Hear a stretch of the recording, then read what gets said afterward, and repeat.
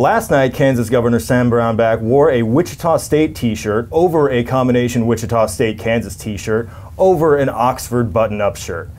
Dude, Oxford wasn't even in the tournament. And a world without Batman? Yes, says one comic book writer who's imagined a terrifying alternate universe in which villains like the Joker, Penguin, and Duke basketball can just run rampant and do whatever they want. Please, save us, Dark Knight. It's time to wake up, college basketball.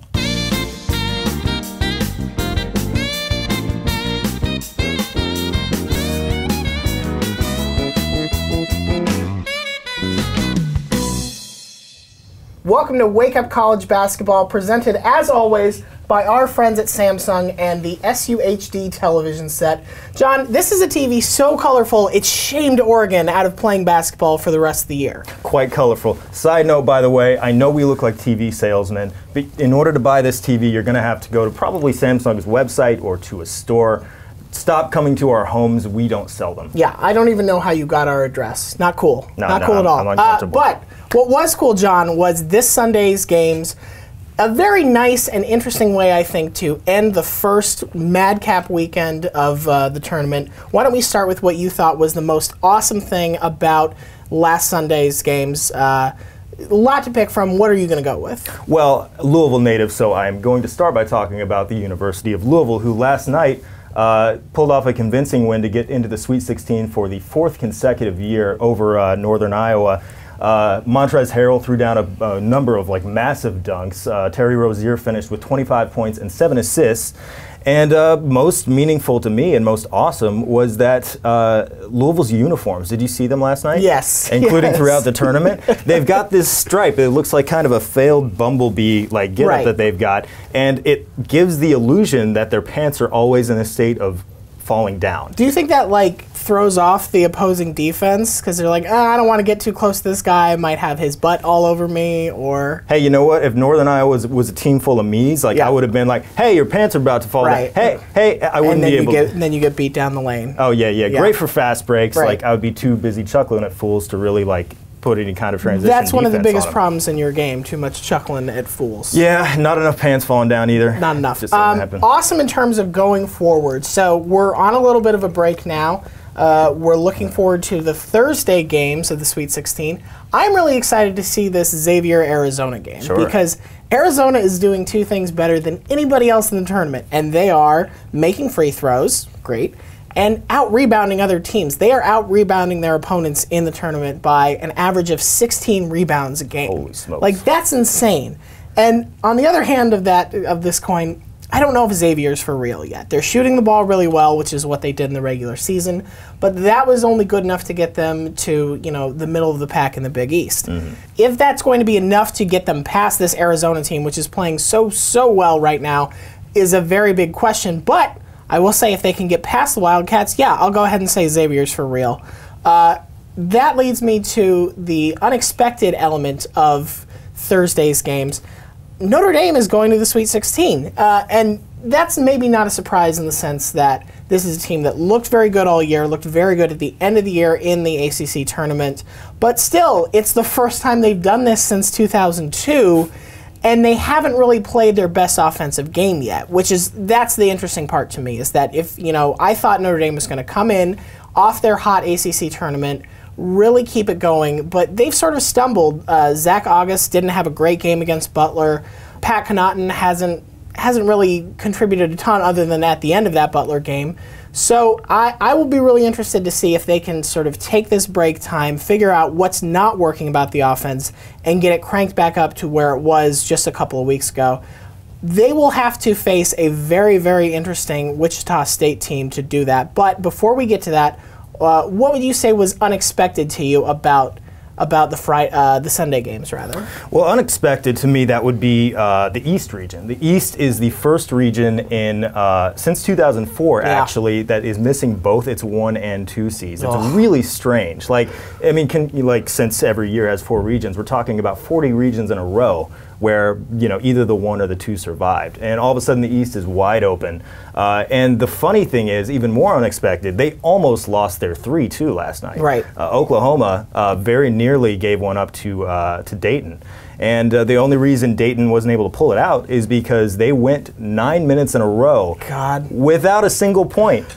It was so hard to watch. Like really they were missing layups, they were making silly turnovers, but Oklahoma pulled that game out in the end. Their sequence went miss, turnover, miss, miss, turnover, miss, turnover, miss, miss, turnover. Really bad. They didn't even get to the line. Ooh. Like, at least when you're struggling like that, at least try and draw a foul, like get a point, like see what it's like to put one through the net. Start small, but that's they couldn't like the even do saddest poem in the world you just read. It really is. Sorry, Dayton, about that. Let's move on to meaningful. There are probably a lot of things you could pick from this, from the Sunday games. Certainly, Gonzaga destroying Iowa maybe comes to mind. But what do you think was the most meaningful result of the Sunday set? Well, I've got to go to Wichita State. I mean, that was, to me, the story of Sunday for sure, if not the entire weekend. I mean, a 7 seed, one of the scariest 7 seeds you could possibly imagine. Yeah. You know, over Kansas. And this is a really interesting rivalry in that, you know, how can it be a rivalry if two teams if you haven't don't play? Yeah, they haven't played each other in 22 years. 1993 was the last time. And Wichita State, up until a few years ago, went through a huge dry spell where they were 1 and out in the tournament if they got in at all. And I think it's interesting, like, obviously, you know, Bill Self was not shy in saying that, like, oh no, we don't think it's in our best interest to put Wichita State on our schedule. Like, well, the fates of the NCAA tournament made that decision for you, Mr. Self, and I wouldn't say that. And proved him right. Yeah. At least you were right, Bill Self. You shouldn't want to play this Wichita State team it wasn't because your they best. are terrifying. Oh, sure. Yeah, it was 78-62 until just like a 3 toward the end made it 78-65. Yeah. It was just they didn't quite wipe the floor with them, but it was a convincing win. Yeah, the floor is clean enough that you could have guests over. Oh, sure. I'll eat chili on it. Yeah. Don't eat chili off the floor, John. We've talked about this. All right. Before we end, let's talk about what I think is the most meaningful game that we're going to see coming up on Thursday. That would be, in my mind, Kentucky facing off against West Virginia. Sure. Because, you know, right now it's hard to pick against Kentucky given how strong and convincing and dominant they've looked almost all season long. That said, West Virginia is averaging 20 turnovers forced a game in this tournament. And all season long, they were one of the best teams with that pressure defense of making you make silly turnovers, mistakes with the basketball. And that feels like maybe that's the key to sort of getting this Kentucky team off track. At the very least, I think it'll be interesting because even though Kentucky's been very good at avoiding turnovers all year, it does feel like it's one of those things that can avalanche. Like, okay, we made a bad pass here, now I threw it out of bounds here, now we had a shot clock violation. You know, it can just sort of add up and add up and add up. No doubt. Maybe that's the best way to sort of keep Kentucky from killing you on defense. If you get that early turnover early in the shot clock, make some points in transition, who knows? Sure. Do you think West Virginia is like the rest of the tourney's best chance?